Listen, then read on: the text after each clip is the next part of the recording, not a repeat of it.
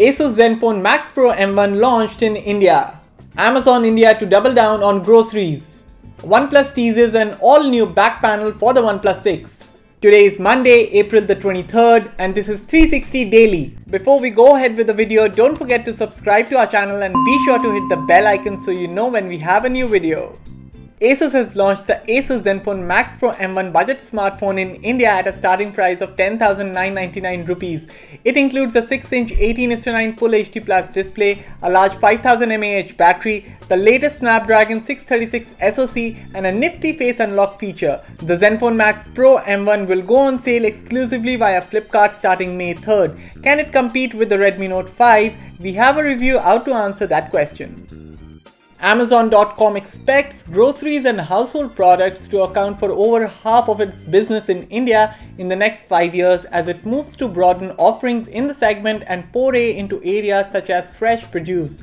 In India, Amazon currently offers some groceries via a service named Pantry. It has also tied up with local vendors in 4 cities for Amazon Now, which promises 2-hour deliveries. You can read our full report on gadgets360.com. While the OnePlus 6 launch is still a few days away, the company has posted an official teaser showing off the back of its new smartphone in what looks like to be a black ceramic panel. A tweet by OnePlus India hinted this, saying, "Same expert craftsmanship, new materials, #OnePlus 6. If not this, then it could come with a glass back that will enable wireless charging support on the OnePlus 6 if earlier reports were true. Guests will know only at launch."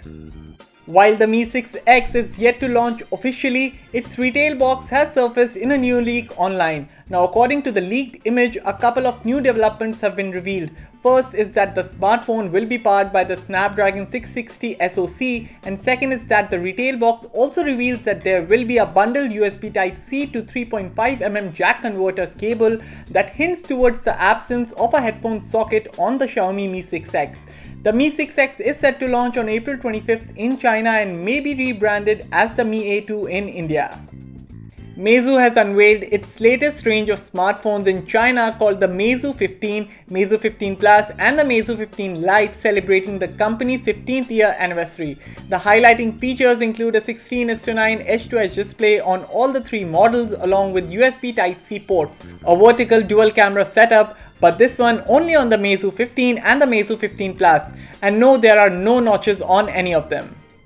So that's all on this edition of 360 Daily, and for all things tech, log on to gadgets360.com.